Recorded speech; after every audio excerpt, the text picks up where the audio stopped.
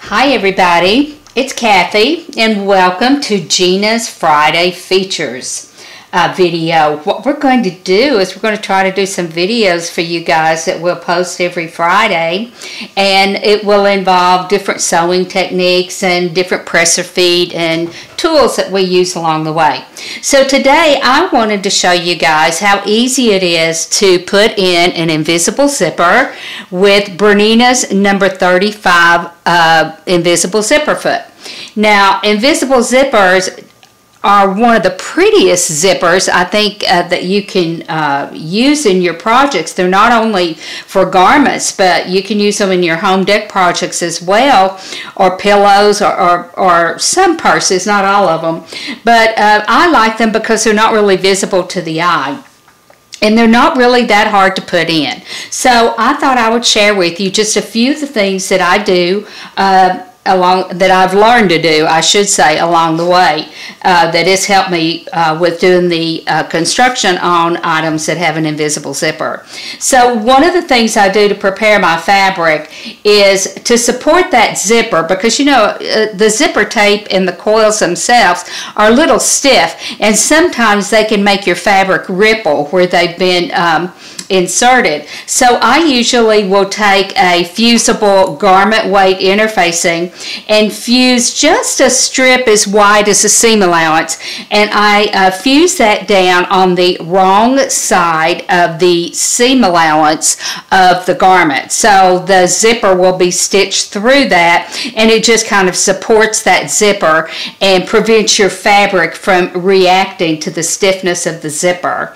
The other thing I do to prepare, and I guess I should tell you, I took one of the needles out of my serger. I took the needle on the left out of my serger, which only left one needle in, and that gave me a very tiny, narrow 3-thread overlock, and I did that just to secure the fabric to where it wouldn't fray. If you don't have a serger, you could use one of the stitches on your machine that are overlock type stitches or fabric finishing stitches. And on my zipper, I generally take it out of the package, and you know they're all folded up and crimped, so I press it. But I also will take a medium heat iron and press the coils of the zipper away from the tape to kind of flatten them, because generally they're rolled over pretty tight, and so I press them over and try to flatten them a little bit, and that just makes it a little bit easier during the construction for you to be able to get that stitching line close to the coils of the zipper. I always buy a zipper longer than what is recommended by the pattern, and when we insert this zipper, I mark the pattern lines, of course, for where the opening should end. But when we insert the zipper, you'll have more zipper than you need, and after we get it all inserted and the seam finished, we can remove the excess of that zipper. Okay, so one thing that always happened to me was that I would get my fabric pieces twisted, so I started marking them. So we're looking at the right side of the fabric, and I had the left garment piece and the right garment piece, and I put an L for the left garment piece and an R for the right, and I put it where the seam allowance is going to be for my zipper so that I could see it very easily. On my zipper, I did the same thing. You locate the right side of the zipper, and of course that would be the side that when it's closed, your little zipper pull will be dangling. And on the right side of the zipper, I marked L and R. So that way when I get ready to insert my zipper and I have to position it right sides together, I can make sure that I'm putting the correct side of the zipper to the correct garment piece, because I always got them twisted. So the presser foot that we're going to use is presser foot number 35, and as you can see, or I hope you can see, let me get my little marker here. There are two ditches, one on each side of the center of the presser foot.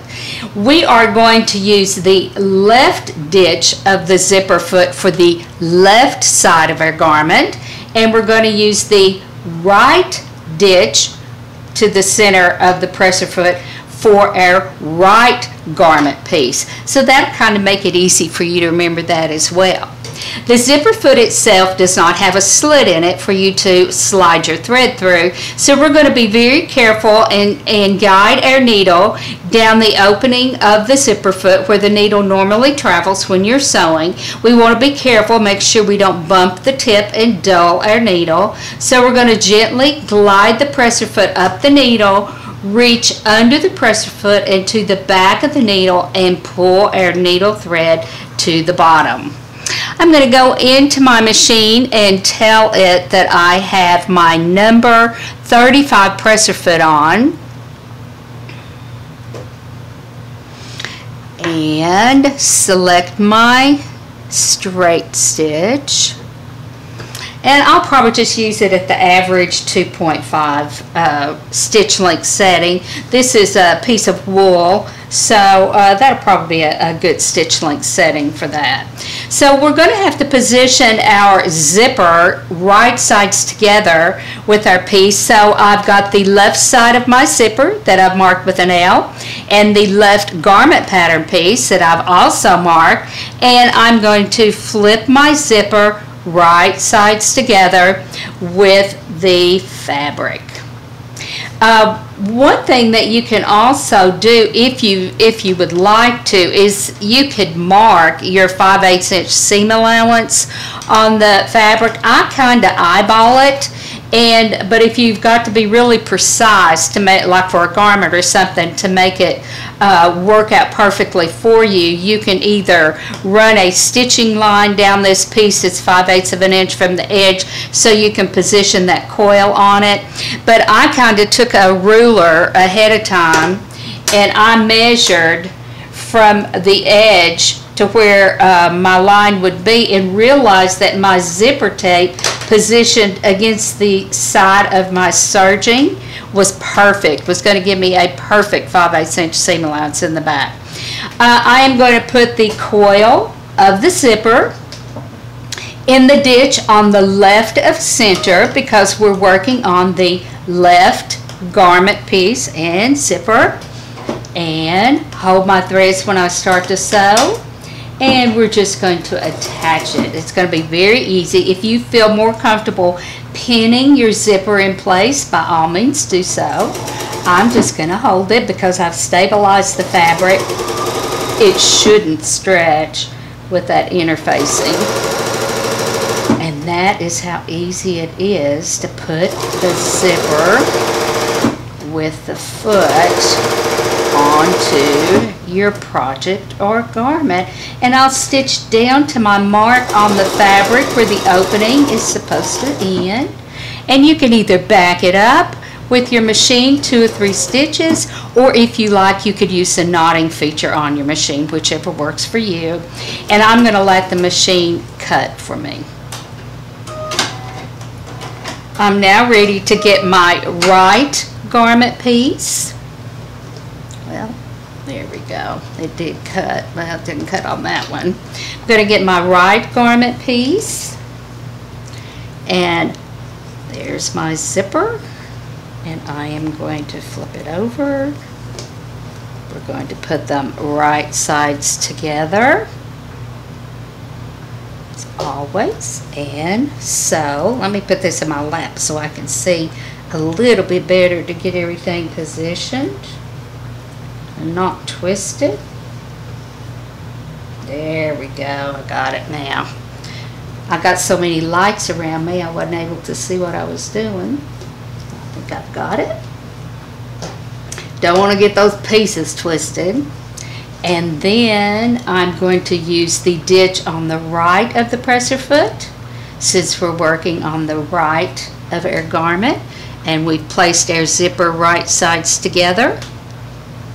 We're going to use that right side. Hold your threads when you begin, and we'll attach that side. And that, my dears, is how easy it is to insert an invisible zipper. Stitch all the way down to my mark.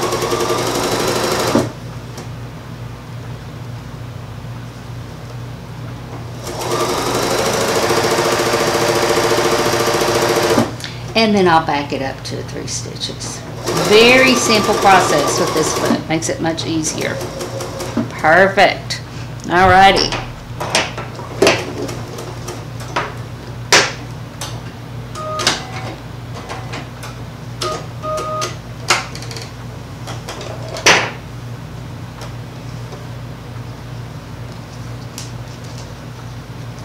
Sometimes I get it twisted and flipped like I just did. So let me unflip it here. And let's zip it closed so you can see how pretty it looks.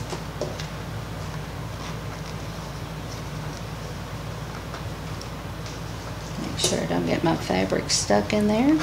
And there, look how pretty that is. Beautiful invisible zipper. All with the number 35 foot. Now the next thing we have to do is close our seam. And I'm going to change my presser foot from the 35 invisible zipper foot to our basic number 4 regular zipper foot. And mine is a D foot, so you know what that means. I need to engage my dual feed. And I'm going to move the needle position on the machine as far to the right as it will go. And we're going to be able, by doing that, we are going to make sure I get my feet picked out here correctly. We're going to be able to get close to our zipper. Alright, so there's our number 4 foot. Was a D foot, so I've engaged the dual feed. There's my needle moved all the way to the right. And I am going to take the fabric with the inserted zipper, pull that zipper tail out of my way, bump my number 4 zipper foot up against the zipper, and you should be able to see your previous stitching line. I'll take just a few stitches, back them up to lock them, and continue sewing and finishing out the seam.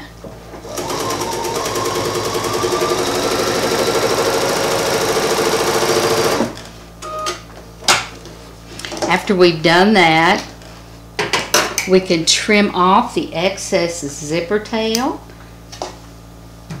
Get all these additional threads out of my way. You can just cut it off. I'm not going to cut it with my good gingers. I'll cut it with another pair of scissors that I have. But I would just cut that off, leaving maybe an inch of zipper tail. And because of how we've stitched it in, as soon as our zipper pull reaches the end of our original seam, it will go no further. And we have inserted a wonderful visible zipper. I just love them. I think they look the best. I hope that helps you guys a little bit, and as always, if you have any questions, you know where to find all of us at Gina's. I hope you enjoyed the video. If you have anything special you'd like to see, give Brandy a call at the shop and let her know. Thanks so much, guys. You have a good day.